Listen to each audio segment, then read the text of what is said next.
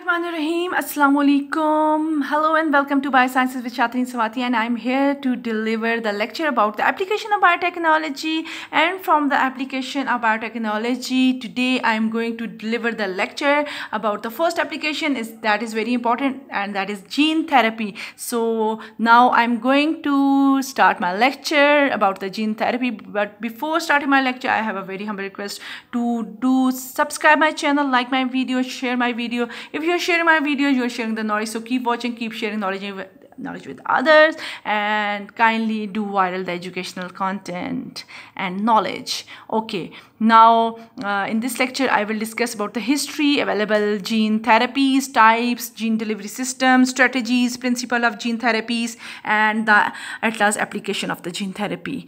Now, what is gene therapy? Most of the students are confused and they mix the gene therapy with the transgenic plants and animal strategies. No, this is totally different, and I am going to tell you what is basically the gene therapy is. Gene therapy is an experimental technique that uses genes to treat or prevent diseases.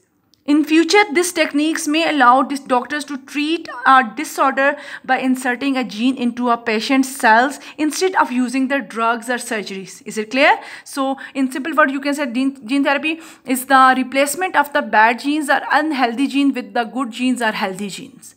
Is it clear? So, now the history. The first attempt at the modifying human DNA was performed in 1980 by the Martin Klein. But the first successful nuclear gene transfer in human approved by the National Institute of Health was performed in May 1989. The first therapeutic use of the gene transfer, as well as the first directed insertion of the human DNA into the nuclear genome, was performed by the French Anderson. And you know who was the French Anderson? He is considered as the father of the gene therapy. If you are not familiar with the father of the gene therapy, you can see here I have a photograph of the Anderson on my right side. You can see. So he was the French Anderson in trial starting in September 1990 when Ashanti De Silva was treated for ADA-SCID. Now, what is the ADA-SCID? SCID is a disease which is known as the severe combined immunodeficiency syndrome. And this disease is caused by the defects in the ADA gene. Now, what is ADA? ADA is the adenosine deaminase, adenosine deaminase protein or enzyme. So, the mutations in the ADA gene causes the severe combined immune deficiency disease, and this is inherited disease and found in the infants. Okay, now this is the overall method which was used by the Anderson for performing the gene therapy against the ADA or SCID. In this technique, first you can see here the clone gene is inserted into the genetically modified retroviruses. This is disabled retroviruses. Okay, genetically modified retroviruses, and uses a vector for carrying the ADA gene into the human body. So this retrovirus is now injected with the clone gene, and this retrovirus with the clone gene is now put into the or mixed with the human cells which are removed from the human body. Now, what will happen? The cells are grown in the culture to ensure the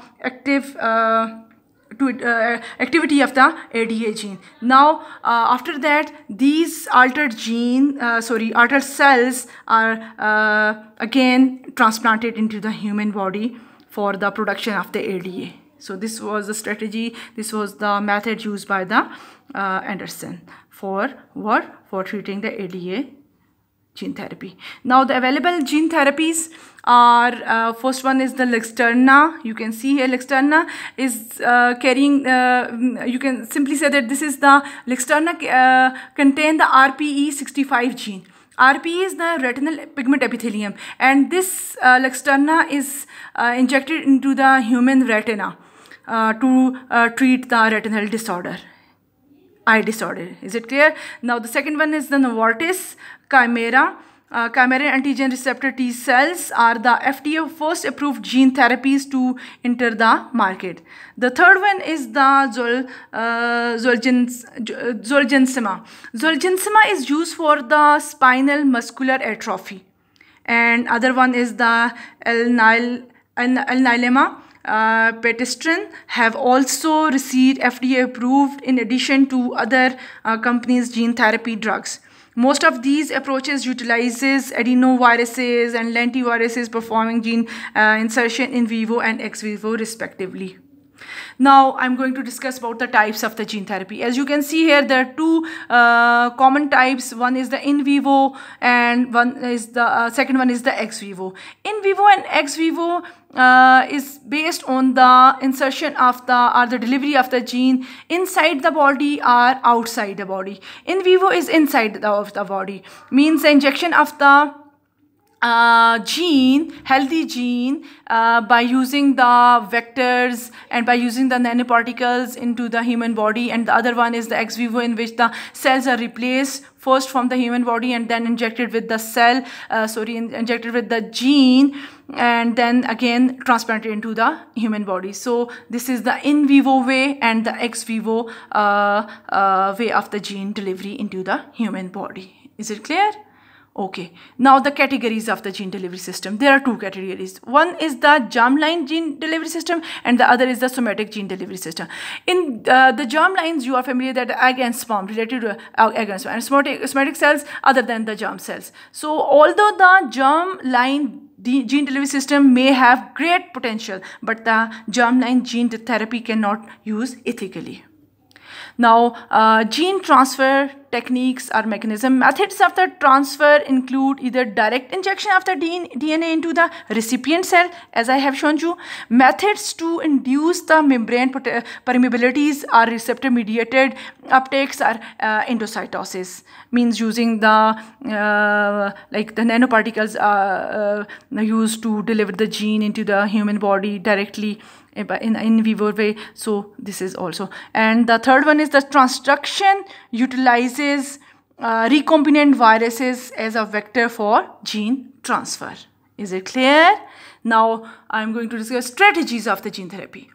Gene therapy strategies include the gene augmentation therapy, gene inhibitor therapy, killing of the specific cells which are unhealthy cells, like in case of the tumor and cancer, and targeted mutation correction. Now here I am sharing something about the gene augmentation versus the corrective gene therapy. Gene augmentation is also known as the gene replacement therapy, and this gene augmentation is the random insertion of the healthy counterpart of the defective gene somewhere in the genome, and the direct insertion of the healthy gene at the specific site is known as the corrective gene therapy. The gene augmentation approach is feasible today, but the corrective gene extensive study is required to direct gene at correct position in the genome. And the suitable gene augmentation is suitable for the recessive disorders and for single gene mutations, but the corrective gene is responsible for the dominant disorder. Is it clear? So you can see here the gene augmentation therapy. If the cell, like you can see, this is the disease cell and this is like gene A to produce the product S. So the gene is inserted into these disease cells, and now these cells, after the insertion of the gene A, these cells become the normal and produces the gene product A. Now this is the overall mechanism in which first the cells are removed, then the lentiviruses or adenoviruses, you can say that simply the retroviruses, which are genetically modified, and then the gene of interest is now inserted into that vector, virus vector, and that virus vector is mixed with the human cells, and then these cells are inserted back into the human body, which are genetically modified cells. This is the simple way of, you can say that, the gene therapy. Is it clear? Now after introducing to the human body, these cells are able to produce the required proteins or maybe the hormone, anything else. Is it clear? Okay.